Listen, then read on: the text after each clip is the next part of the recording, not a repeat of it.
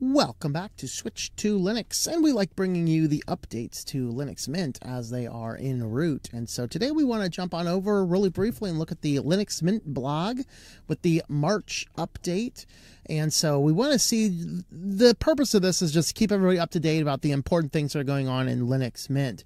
And the first one impacts not just Linux Mint, but everybody out there, Windows, Mac, Linux, and it's all due to the brand new, everybody's favorite Firefox. You guys are like, I'm just not going to update my Firefox. You don't have a choice. In March 14th, 2025, the root certificate by Firefox will expire, meaning all versions below 128, including 128. 128 and below are going to effectively stop working all security. No more configurations, no more add-ons, no more signed content, and no more DRM playback. I know some of us are like, no more DRM playback. Yes, I know. But anyway, that is what is going on there. So they are just updating it. You probably have seen this if you're using Firefox, if you're on an older version. We are going to have some serious regressions to Firefox. So they are making that known first and foremost. Make sure you are up to date. Now, they have actually backported. They did an emergency update going back, even if you're still on the 19 branch of Linux Mint, which you probably shouldn't be on at this point in time. But even if you are on it, you will get the latest Firefox if there's a reason you have not moved off of those branch. They've also backported this to LMDE 5 and LMDE 4. Of course, once again, if you're older than the 20 branch, you should probably upgrade. I think they still have a little bit of support left for 19. I don't remember what their whole goal is, but the overarching principle here is Firefox is going to have some major changes, forcing everybody to have the brand new shiny version with that amazing new TOS. Oh, what a dumpster fire that was, Mozilla! This is like the quintessential Republican web browser, right? They know how to steal defeat from the jaws of victory. Like Google Chrome is getting rid of the ability to use ad blockers, and here's Mozilla. Watch my beer, yo! And for all you people out there that for some reason got out of that Firefox video I did that you should use Google Chrome, you guys need a checkup from the neck up. You clearly do not know anything about this channel.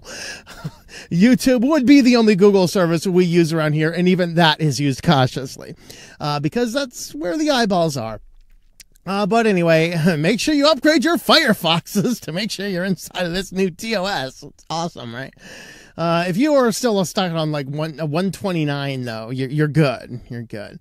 All right, the next thing that Linux Mint is doing, back to the Linux Mint news, they did some website maintenance. Their whole website was basically the behind the scenes was completely changed, and nobody should notice it at all. In fact, if they left out the entire section here on the website maintenance, nobody would know. It looks the same, it behaves the same. The only reason they did this is to allow multiple contributors to work on it without interacting direct with the host, so effectively putting in some form of redundant system.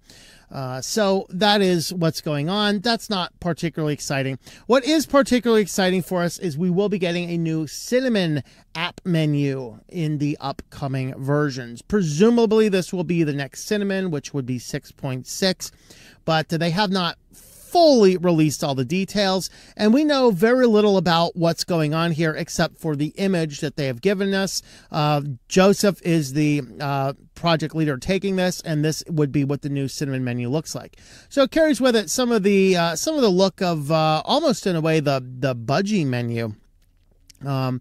But this is a much more modern menu. It brings in, of course, if you can't remember what the differences are here, effectively everything in your main block with your all applications, accessories, graphics, internet, and so the center column there is your main categories, and the right column there is all of the applications in that category. That is unchanged. We still have a search bar. That is unchanged. They did remove the power logout and reboot options, the lock options rather. They removed those from the sidebar and put those down under the applications.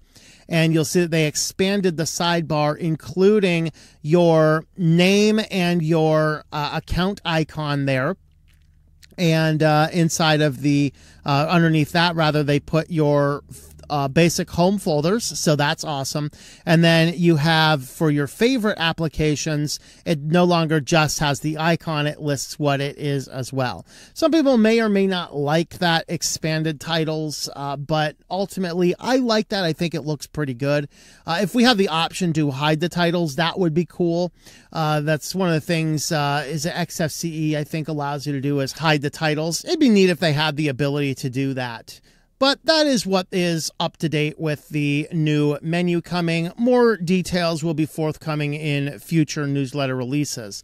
As far as the statistics, you can see that the 44.8% are using Cinnamon. We only have a small percent using Edge. Of course, some of that is dropped down by the fact that the current version 22.1 does not have an Edge. We'll talk about that in a moment. LMDE 6 is at 9%. There's Mate and XFCE, but they say that this is only for the downloads, not usage. So Cinnamon is 60% of the downloads, followed by XFCE and Mate, roughly 20% of each. This is the chart breakdown per release. So some basics on statistics. Now the next update that they mention in here, just as a little point at the bottom, you notice there is no Edge release for the latest. Now often they've done the main release and then released the Edge release afterwards, but they had announced earlier there will not be an Edge release of the new Linux Mint. Because starting in Linux Mint 22.2, they're going to be releasing the hardware kernel as the main system. So there is no difference between them. Effectively, every Linux Mint now will be Edge. Now, what the Edge allowed you to do is to use Linux Mint on a system that is a lot newer hardware. That has been routinely one of the drawbacks of Linux Mint in the past, is the absolute latest and greatest hardware may not be supported by the kernel, because Linux Mint has held a traditionally conservative view with the kernel using an LTS or an older version. But the problem is that to use the latest hardware in Linux, you do have to have the latest kernel. But what they have noted is how good the Linux kernel has become in recent years, that there's no longer a need to do that. There's no longer this instability that comes with a brand new kernel that we'd experienced years back. And so going forward, they're just releasing the latest hardware enabled kernel in order to have effectively every Linux Mint starting at 22.2 is going to be Edge. So there is our basic updates, what's going on in the world of a Linux Mint. Let us know your thoughts about those in the comments below.